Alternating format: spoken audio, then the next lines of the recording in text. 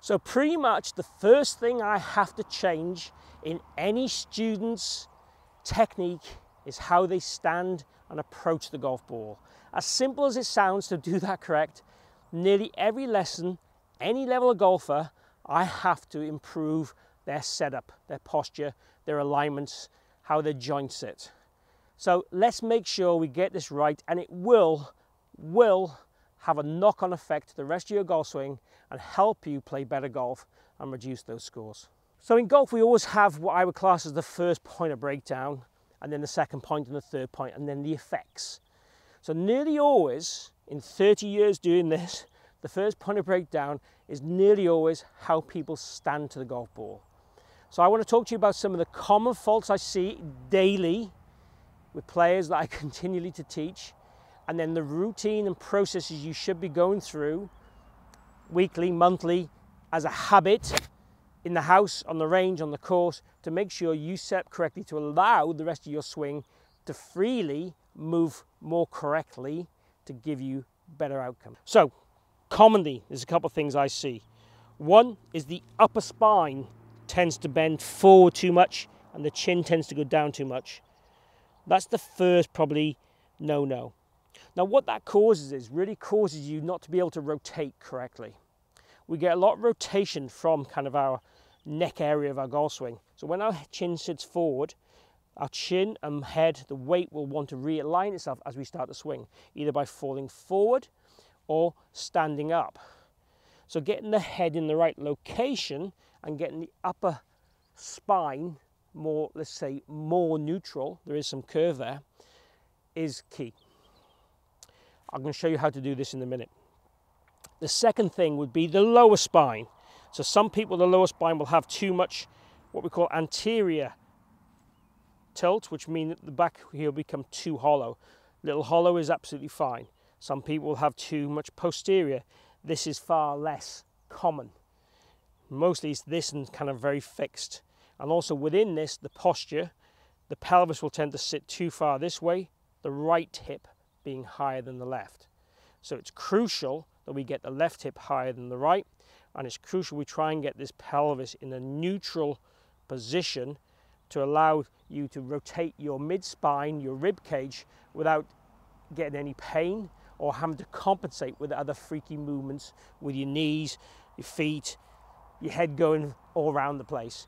So in order to make that kind of beautiful central kind of pivot or a fraction of movement off the golf ball, a good posture allows us to do that.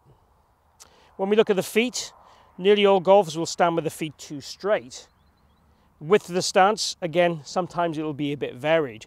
If we're hitting the mid-iron, we want the width of your stance to be shoulder width apart. Easiest way to tell that is point your finger straight down from a normal position. Try and get those fingers in the middle of your feet and then make sure your feet are flared. The left one needs to be flared probably double the amount the right one's flared, but both need to be flared a little bit.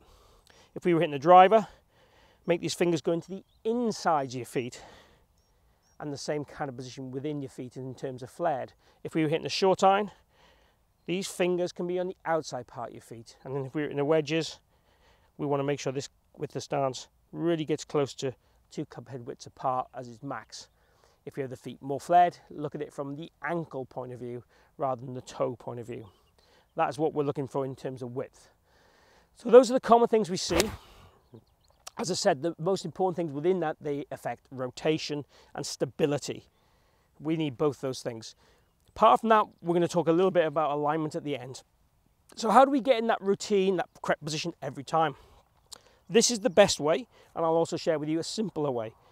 But if we take the club, put it across our groin, roughly about halfway along our pockets, stick our thumbs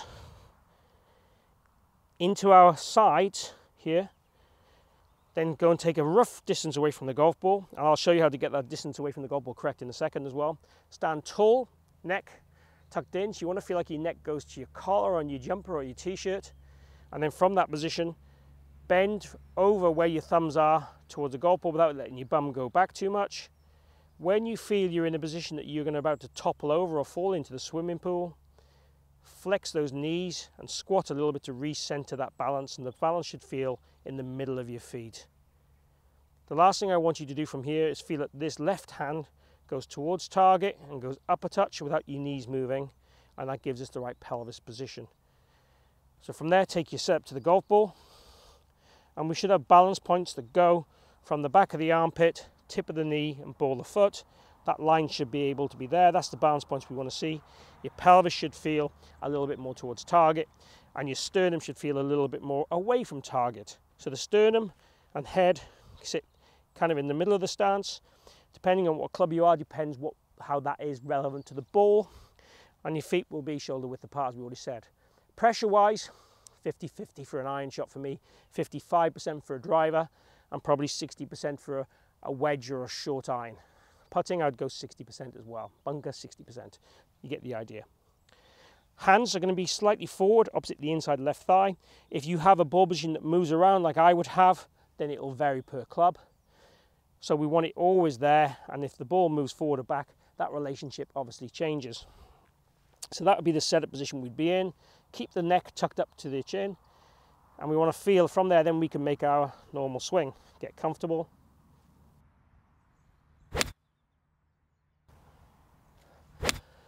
And move from there. So what I'd recommend is you would do that routine initially, every ball for 4 or 5 balls if you're not used to it, and then maybe every 10th or 20th ball for the first week or 2 when you're practicing, not on the course.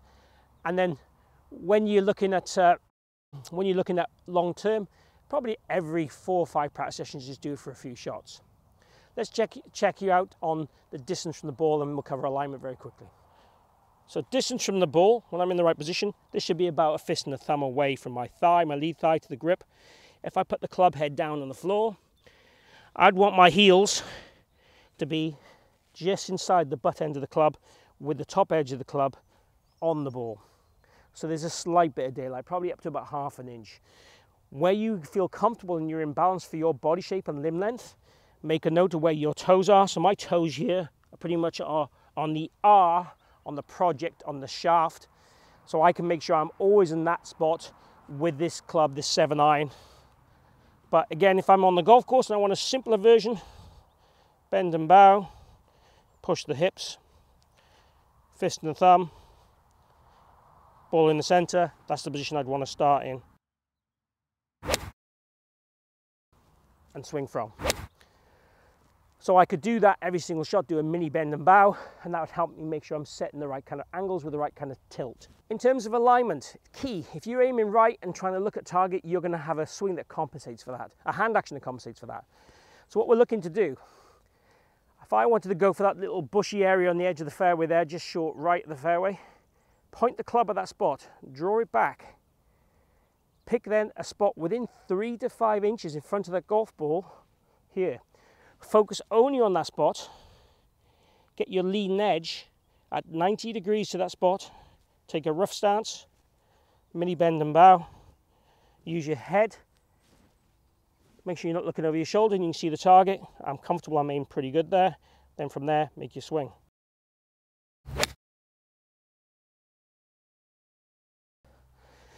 Now if you hit a shot offline and your alignment's great, that's more to do with the swing mechanics. But if you're confident and trusting in your setup and your alignment, you're a long way there to hitting great shots consistently and repeatedly and lowering your scores. That alignment routine would go all the way down to short game. Make sure you trust it, pick a spot, and hit it with confidence and conviction every single time.